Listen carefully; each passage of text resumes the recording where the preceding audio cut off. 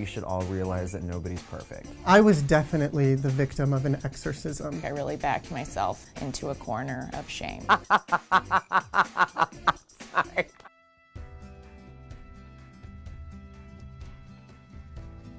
The most embarrassing thing that my mom knows about me is I had very furry legs when I was a little kid, and I had a pool party coming up, and I was like, Mom, I don't want to go to the pool party looking like a wildebeest.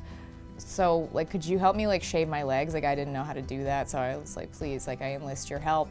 And she did help me shave my legs, but she didn't shave my knees. So I had these two furry little earmuffs, but on my knees.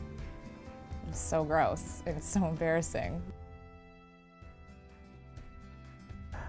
With a penis in my mouth.